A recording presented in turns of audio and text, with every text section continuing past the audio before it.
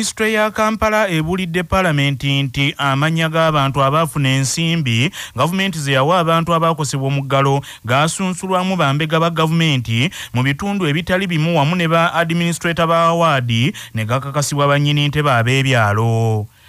Bulijjo wabaddewo okwebuuza gavumenti engeri gy'asunsulamu abantu abaafuna ensimbi nga ne mu kiseera enkaala z'abantu abaali bateekeddwa ku zo we zaatimbirwa abantu baatabuka ne bayuza enkalala ezo nga balumiriza ti abantu abaateekebwa ku nkalala ezo tebaliiyo. Minisita omubeezi owa Kampala Kabuye Kyofa Togabye asinzidde mu nsinkano y'akakiiko ka Palamenti akalondoola ensaasaanya ey'ensimbi ez'omuwi w'omusolo Palamenti ke yalagira kanoonyereze ku nsimbi zino n'agamba nti ng'ennaku z'omwezi 3 omwezi ogw'omusanvu omwaka guno abakulu mu bitongole ebiwerako okuli KCCA yiso ne Minisitule y'ekikula ky'abantu saako Minisitule ya tekinologiya wamu ne battawunikira bonna bakkaanya ku ngeri abantu abalina okufuna ensimbi gye baalina okusunsulibwamu. Minisita Kyofa Togabye Kabuye abuulidde ababaka nti ng'ennaku z'omwezi 4 omwezi ogw'omusanvu battawunikira nga bayambibwako ba administrator ba awaadi baakolera wamu ne bambega ba gavumenti okwali baddiso bagiso ne bapiso ne balondobamu abantu abalina okufuna ensimbi zino era amannya ne bagaweereza eri ekitebe kya yiso kigakube mu ttooki. Starting on 4th July 2021, Town Clerk's Office, in bracket the ward administrators, working with DISO structures, identified beneficiaries from the field and forwarded the same to ISO headquarters for verification. And after that verification, then the information was again returned back for data capture. Minisita Kabuye Kyofa Togabye agambye nti oluvannyuma yiso bwe yakola enkalala zino yazisindika ku muyungo Minisitule y'ekikula ky'abantu gwe yali yeetaddewo. Kyokka Minisita Kabuye Kyofa Togabye abuulidde ababaka ti buli ggomboola mu Kampala yaweebwa ensimbi obukadde wabunda ba 20 ez'okukola omulimu gw'okusunsulamu abantu bano. Beneficiaries were identified by the ward administrators and the PISOs in the field. The finalists were endorsed by the LC1 chairperson, the office of the DISO, and then by the ward administrator. These lists were then uploaded into the data capture system established by the Ministry of Gender, Labour and Social Development by data entrant clerks. Data uploaded was then verified by the town clerks and forwarded to cash transfer system of the Ministry of Gender, Labour and Social Development starting on 7th July 2021 for further management. To facilitate that exercise, each division was allocated and actually received Uganda shillings 20 million for data collection, data entry, and entire processing exercise. Kinajjukirwa nti Minisitule y'ekikula ky'abantu mu kulambika kweyaweereza eri battawunikiraka ne basitekiraka yategeeza nti buli kitundu kyali kyakufuna ensimbi obukadde 4 okukuŋŋaanya ebikwata ku bantu. Mu masekati ga Kampala abantu emitwalo abantu 740 be basunsulwamu division ey'ekawempa abantu emitwalo 4,382 be basunsulwa ate mu division y'e Makindye balondobayo emitwalo 498 division y'e Nakawa abantu emitwalo 2,673 ate division y'e Lubaga ne balondobayo abantu emitwalo 3,89 ababaka mu Parliament ya Uganda ey'ekumi mu butongole batandise okufuna iPad zaabwe ezinaabayambako mu kuddukanya emirimu gyabwe omuli n'okufunirako ebiwandiika watali kuba na mpappula. Ensimbi obubumbiza bweza Uganda obusukka mu 2 ze zaakozeseddwa mu kugula iPad zino ezisukka mu 500. Palamenti ya Uganda y'ekumi erimu ababaka 526 kw'osaba minisita abatali babaka ba palamenti 26 nga nabo baakufuna iPad zino. Wabula yaddenga okuva mu 2013 ababaka bazze baweebwa iPad zino empya abazikozesa emirimu gye zirina okukola batono ddala abamu tebabeera nazo ne bagenda mu palamenti ate nga n'abalala mu palamenti bagenda nazo kyokka ne balabwako nga bazizannyirako matatu. Buli iPad yaguliddwa ensimbi za Uganda obukadde 2.5. Ababaka okubawa iPad zino kijjidde mu kiseera nga wakayita ennaku mbale nga kye bajje baweebwa ensimbi buli omu obukadde 20 okwegulirayokko ku mmotoka buli omwe musobozesa okutambuza obulungi emirimu egyamutumwa mu palamenti. Uganda yakwegatta ku nsi za Ssemazinga wa Afirika endala olunaku olw'enkya nga 10/8/2021 okukuza olunaku lw'okuzaalibwa olwassibwawo omukago gw'ensi za Afirika.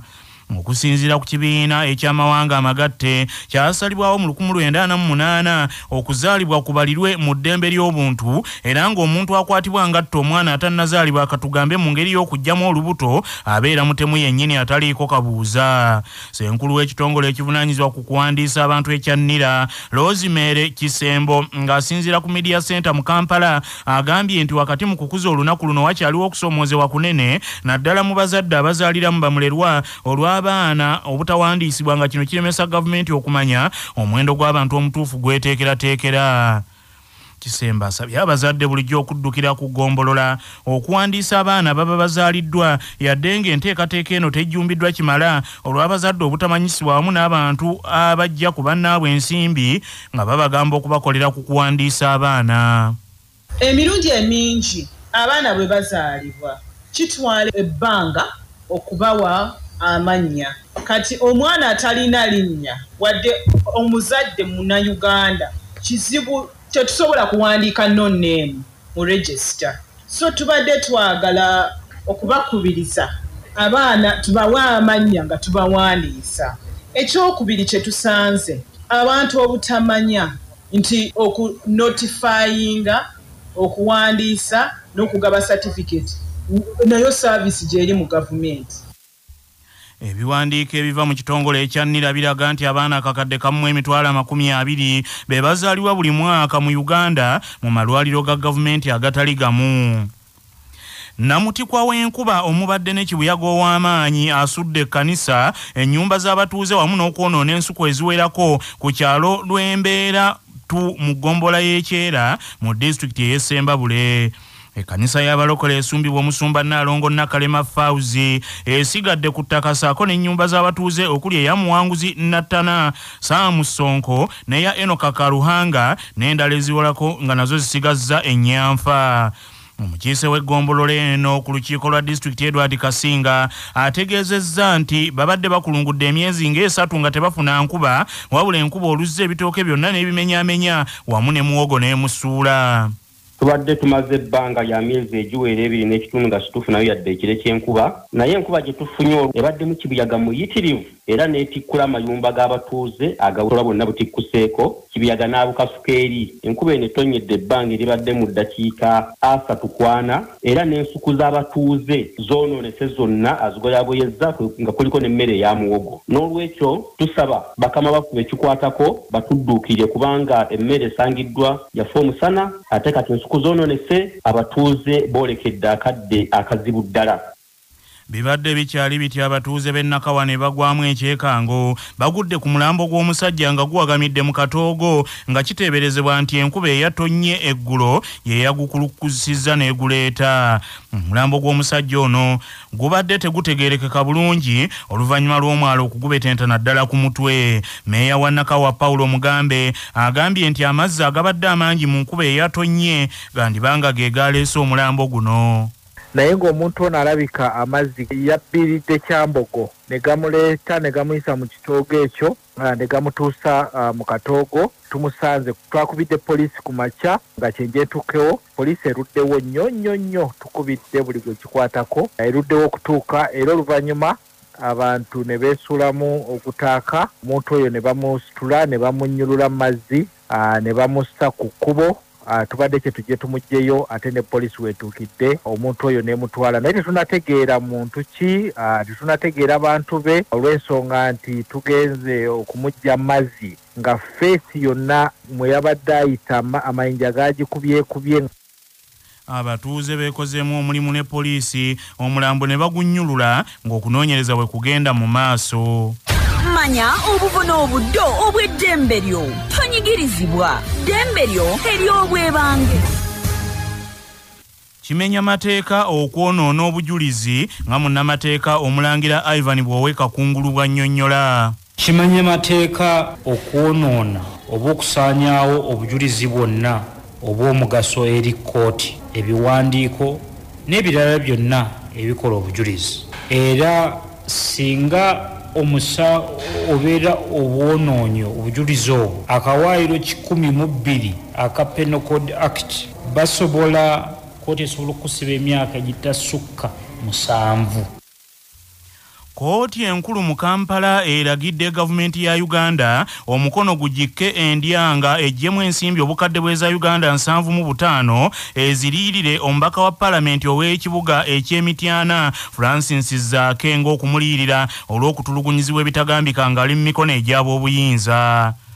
Ekiragiro kya kooti kino kiweereddwa omulamuzi Justice Esther Nambayo era nga omusango ogwatwalibwa mu kooti Zaake yawawaabira ssaabawolereza wa gavumenti wamu n'abanene mu poliisi abawerera ddala 8 wamu n'abakulu abalala ng'ayagala kooti bano ebavunaanenga bantu olw'okwenyigira mu kumutulugunya era ebabonereze mu ngeri egwanidde. Kino kyajjawo oluvannyuma lw'omubaka Francis Zaake okukwatibwa n'atwalibwa ku kitebe ky'abambega ba poliisi ekireka. Eyo nno yamalayo ebbanga erisukka mu ssaawa 48 eziragirwa omusibe okumala mu bifo bw'ebityo nga tannaleetebwa mu kooti era ng'ono yalumiriza nti eyo abamu ku bo gye basinziira ne beenyigira mu kumukuba n'okumumansa kaamulali mu maaso ebyatta amaaso ge wamu n'okugulu kwe.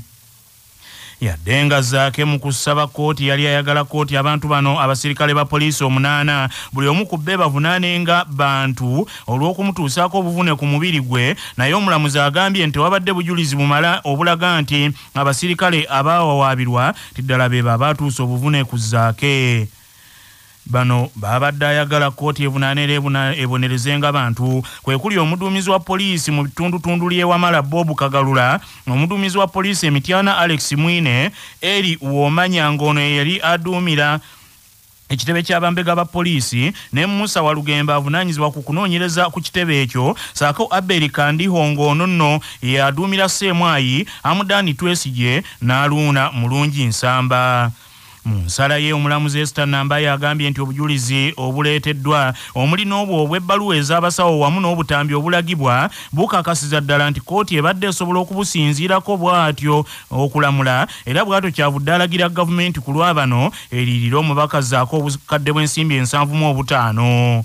Ono ategeezezza nti kimala bumaze okusinziira ku bujulizi obwo okukakasa nti Zaake obuvune bw'alina obwo oba bwe yafuna bwamutuusibwako ng'ali mu mikono egy'ab'obuyinza era ng'obumu ku bujulizi bwasinziddeko mwe muli n'obwo bwajjemu ebyo ebyayogerwa minisita ow'ensonga ez'omunda mu kiseera ekyo Generali Abubakar Jeje Odongo bwe yasabibwa Sipiika Paalamenti ow'ebiro ebyo okubaako kyayogera ku nsonga ezo n'obujulizi obulala okuva mu malwaliro bonna obulaga nti Zaake yatulugunyizibwa. Omulamuzi wabula agambye nti olw'okubanga tewali bukakafu okulaga nti abaawawaabirwa ddala be baamutulugunya bwetyo gavumenti erina okwekebakeba eddimu ery'okuliyirira omubaka Zaake. Zaake obuzibu bwe bwatandika na kugaba mmere eri abantu b'Emityana abaali bakoseddwa omuggalo ng'ennaku z'omwezi 19 omwezi ogwokuna 2020 nga kigambibwa nti eyo ab'ebyokwerinda gye baasinziira okumukwata nga bamuvunaana okwagala okusaasaanya obulwadde obwalumya mawuggwe ng'ayita mu kugabira abantu emmere era ng'eyo nti gye baasinziira okumukuba ng'ali mu mikono gyabwe. Amawulire g'ebyemizannyo mu mawulire gaffe agaca Basafama. Obululu bw'empaka za Uganda Cup obw'oluzannya lwa semi-finals bukwatiddwa olwaleero ku kitebe kya FUFA eri ttiimu ennya ezaatuuka ku luzannya luno era eyaliko omuzannyi wa Uganda Cranes in Express FC mukwano gw'abangi Fred Tamale yakulembeddemu okukwata obululu buno. Kirabu ya Bbulu akalulu kagisudde ku Express FC mukwano gw'abangi ate yo poliisi akalulu ne kagisuula ku Vipers. Emipiira ku mutendera guno gigenda kuzannyibwa wakati w'ennaku z'omwezi 19 omwezi guno nga ttiimu zonna ziteekeddwa okuddiŋŋana. Hajati Aisha Nalula akulira ebyokutegeka empaka mu FUFA agambye nti amateeka gonna agafuga empaka zino gaakugobererwa wamu n'okwetangira lumiima mawuggwe. Tugenda kukozesa layisinsi zaffe eza 2021 era ng'emipiira gino tugenda gizannyira mu kisaawe nga temuli bawagizi. Amateeka aga Uganda Cup gagenda kukola musambi yenna alina kaadi 2 eza Uganda Cup abatakkirizibwa mu kuzannya mupiira guddako mu ngeri y'emu n'omusambi eyalagibwa red card era naye takkirizibwa kusamba mupiira guddako era ttiimu zino zigenda kubanga bazikebera COVID. bannaffe amawulire ag'essaawa eno kangamalirize mu bufunze. Ministry ya Kampala ebulidde Parliament nti amannya g'abantu abaafuna ensimbi gavumenti ze yawa abantu abaakosebwa omuggalo gaasunsulwa bambega ba gavumenti mu bitundu eby'enjawulo ne ba ward administrator era ne gakakasibwa bannyini ntebe b'ebyalo n'ategeeza nti mu kusunsula amannya gano ebitongole by'ebyokwerinda eby'enjawulo byenyigira mu mulimu guno okuli ne baddiso baggiso ne bappiso mu kulondobamu abantu bano abaafuna ensimbi ezo. Uganda yakwegatta ku nsi za Ssemazinga wa Afirika endala olunaku olw'enkyanga 18 mu kujaguza olunaku olw'okuzaalibwa olwassibwawo omukago gwa Afirika. Kooti enkulu mu Kampala eragidde gavumenti ekwate mu nsawo ejjemu ensimbi obukadde bw'eza Uganda 7.5 eziriirira omubaka wa Palamenti owa Mityana Francis Zaake olw'okutulugunyizibwa bwe yali mu mikono gy'ab'ebyokwerinda abaamukwata mu mwezi ogwokuna omwaka oguyise bwe yali ng'agabira abatuuze emmere mu bitundu eby'Emityana. Bannaffe amawulire ag'essaawa eno bwe gatyo bwe gagenze tova ku laadiyo ey'obujjajja.